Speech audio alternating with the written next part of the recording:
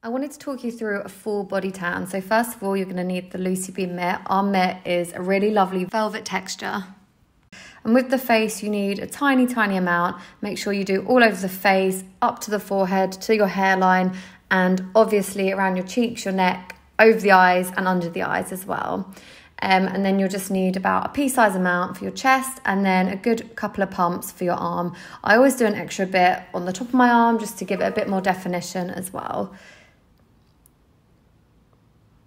Make sure you rub it into all areas, covering every single bit. Don't rush it. I have slightly sped this up just to make it a bit quicker.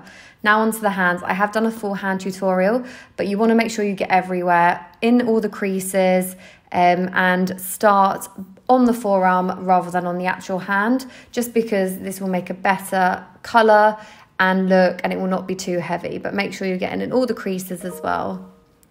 Next up, stomach. Again, you just need about a pump. Everyone's different, every body shape's different, so use what's good for you. I always do the bottom of the back now because I can reach round to it, but I am going to show you how to do the back as well in a minute.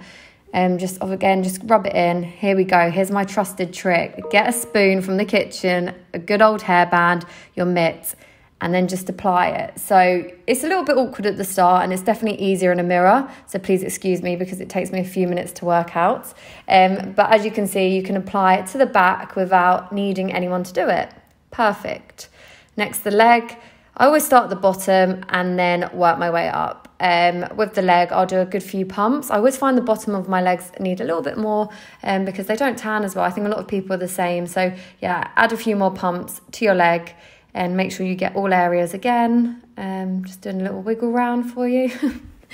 As you can see, the colour is really natural as well. So you can do one layer for a medium colour, or if you want a deeper tan, then you can do the full body again. Just finish the body and then start again from top to bottom or bottom to top, depending on where you started. And then we are going to put a little bit on our feet, just a weeny bit. You don't want too much build up on your feet. I've done that many a times and it never looks good. So just do a little bit and obviously apply some coconut oil or moisturiser to any dry areas before doing your tan.